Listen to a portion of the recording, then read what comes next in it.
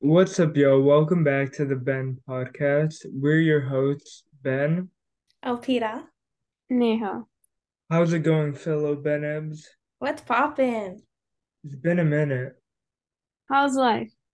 Today we will be discussing the short story Save Me Please, written by the famous David Barr Kirtley. What does everyone think? I actually really enjoyed the story. That's weird because it isn't a story that I would pick up and read again, but I did enjoy it. I personally thought it was really silly, and I didn't like the negative perception it had of gaming. Why don't we start from the beginning? So this story is about Meg and Devon, a couple who had recently broken up because Devon was obsessed with a video game. Realizing Meg missed Devon, she went on a trip to find him. She went to his apartment and found that he was missing and that nobody knew where he was. So she tried to find him online through the video game, and Devon messages her saying, "Save me, please, I'm trapped." So Meg goes on an adventure to try and save Devon. So, the moral of this story is about how obsession and addiction can harm personal relationships and impact your life. And for this, it's specifically on how gamers who are addicted are harming the people around them.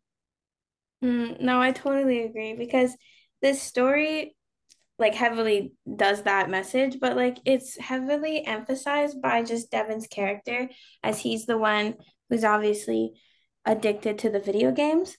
So he's like the personification of this message. So I it's think oh yeah, go. I agree with how Devon is like this shows this message because he's like so into the game that he completely forgets about Meg. He doesn't Mhm. care about Meg. He doesn't like talk about her, anything that has to do with Meg. He's completely like thinking about the game. He's always thinking about the game, and that kind of pulls their relationship apart. Yeah, no, for sure. Like even like for some context, when Meg does end up finding Devon, she finds him in like perfect condition, like he's not hurt or anything. And Devon goes and explains to her that and I quote, if a female warrior set out to rescue a man she loved and was given the wand by the gnome, the game set a quest tag wrong and let her acquire the wand again at the Citadel. I don't know how to say that of power. Citadel. There you go, leaving her with two. So that just proves that he was using Meg to get this special wand. And this wand is called the wand of reification, which is imbued with the power to give form to dreams. It may only be used 3 times. So that's kind of his motivation for this whole story. And so, Yeah. yeah. And they kind of give like backstory to how this motivation to change the world and make it like the game grows throughout like all these flashbacks. Like Hmm. at the beginning, even when they first meet, he talks to her about becoming a prince and how he'd like to be the prince of not necessarily England, but someplace like Liechtenstein and how he'd like to be the prince of that place. So it's sort of even at the beginning when they first met, that idea was present. Hmm. No, for sure. And like we see that Devon's like heavily influenced by the game because there's this one flashback where he's with Brant, who's the roommate of Devon, and I'm pretty sure they're high or they're drunk, but he's talking about Brant asks like the questions how everyday things exist. And then Devon responds by saying our world isn't real, it's a simulation, which is very weird because he's like merged fantasy and his video game and in reality together. Like he can't separate the two. He literally views the world as a video game, which is very weird. It shows how he's mixed reality with the game and how he becomes less present in the moment, and his reality has become this game because he's so obsessed with it. Yeah, like even when they'd sleep together. After Meg noticed that even while they're embracing, she could tell that he just wanted to go and play the game. And at one point, she decided as a joke to dress up as a video game character in that game called Lena. And he got very into it during sex, and he'd even call her Lena. Yeah, it just proves that like even like looking at his own girlfriend, he's merged Meg, his real life girlfriend, with his like fantasy Lena video game girlfriend. Like in his brain, they're like the same person. So it just shows that he's so heavily addicted that he can't even separate it. Like his world is defined as the video game. He doesn't see the world as the world. He sees it as this video game. And we see that like especially when he just like the whole wand thing and how he manipulates Meg into just going on the quest and stuff like that.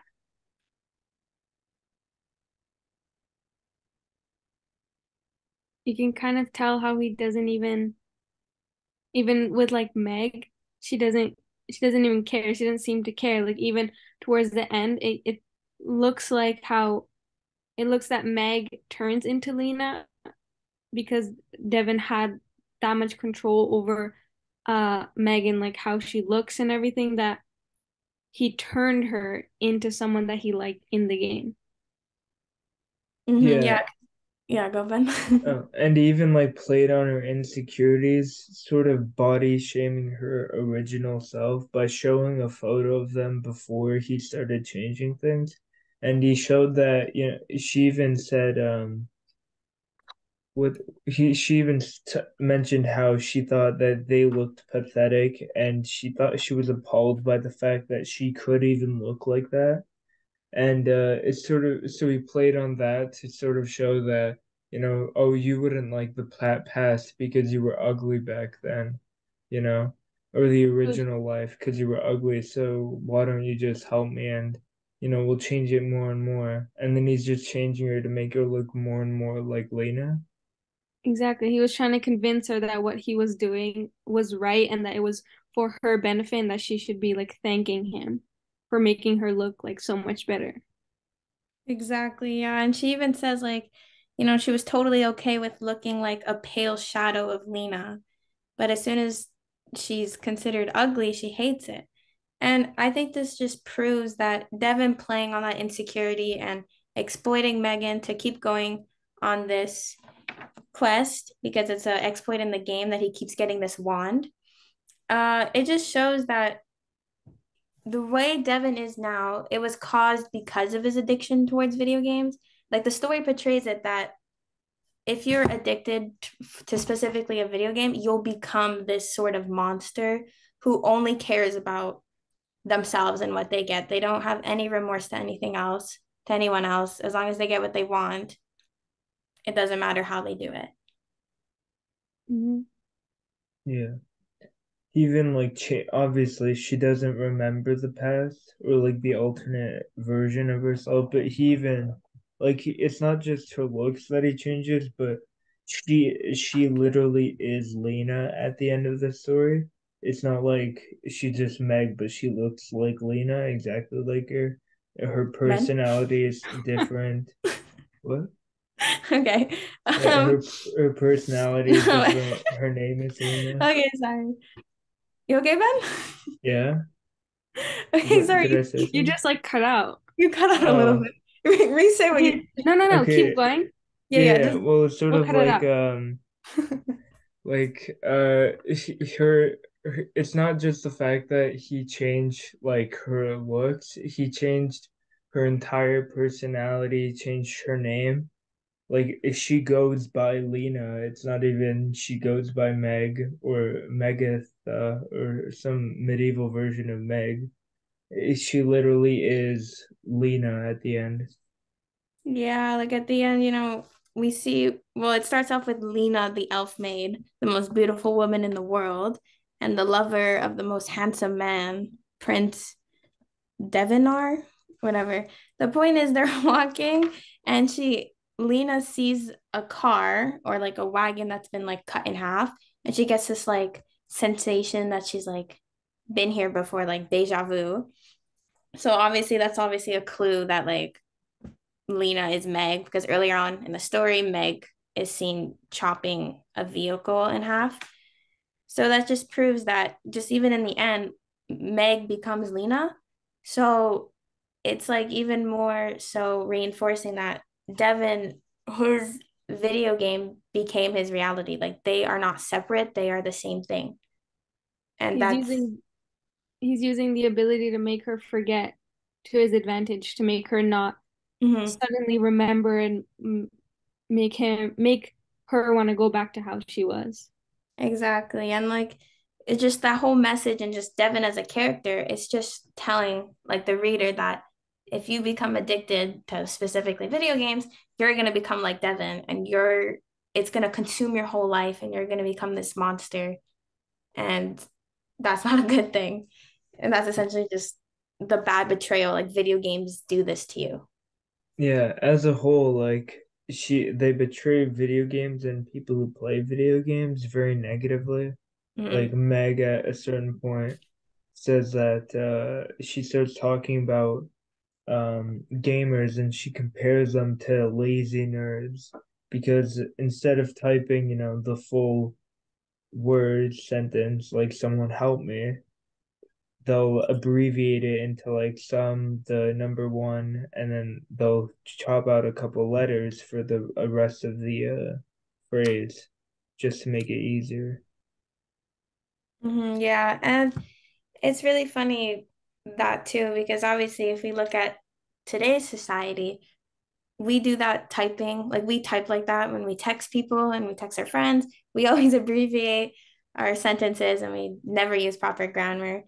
So I think that just goes to show that this story was written in like it was written, I think, 10 years ago around. So that just shows that even just as a society today in real life, that the gaming community has progressed so much and we don't view gaming as like a thing that only like weirdos and loners and people who have no friends do, but more so like everyone can do it. And it's not, there's no negative stigma around it anymore as it is portrayed in the book.